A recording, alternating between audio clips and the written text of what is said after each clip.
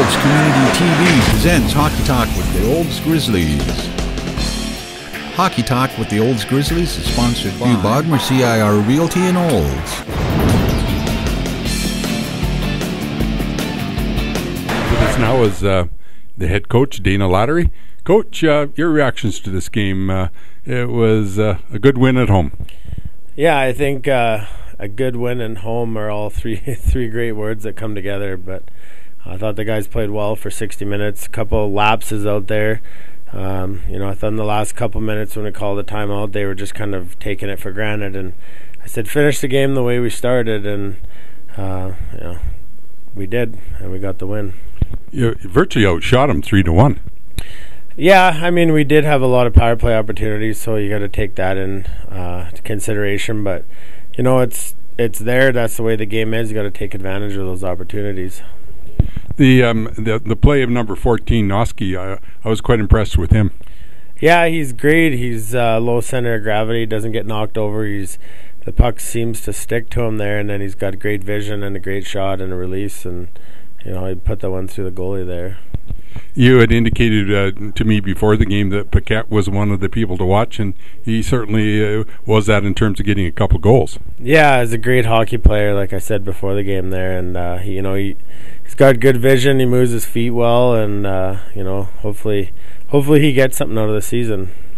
I was also very impressed with the usual of Sean Richards.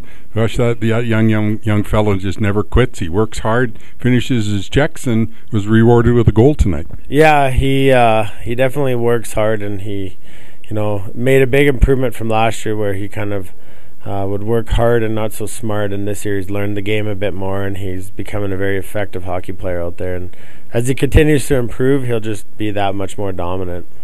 Also thought that Chase Olsen had a good game tonight. He scored a goal, got a couple of assists, worked hard, and he was rewarded. Yeah, he's kind of like one of those sticky fly papers where the puck just goes with him everywhere he goes, and but that's what a natural goal scorer does. The puck doesn't leave their stick, and he definitely works for it, and he gets it, and he get rewarded tonight, which was good to see. It was good to see Mr. Goranson back in the lineup. Yeah, it was really good to have Jack back. I think he was rusty the first two periods, and the third he made a couple rushes there, and the guys on the bench were all cheering like we got Captain Jack back. So it's a good morale boost for the guys too. So who's coming up next? Friday we have Okotoks, who's got a very good hockey team as well.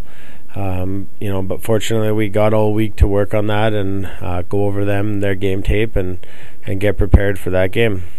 And the next home game Saturday night? Yeah, I believe the Canucks are in town Saturday night, so it'll be a good rematch. Hopefully we don't give up 5 goals and we can kind of change up our tune there a bit, but I'm excited to see them back in Olds here.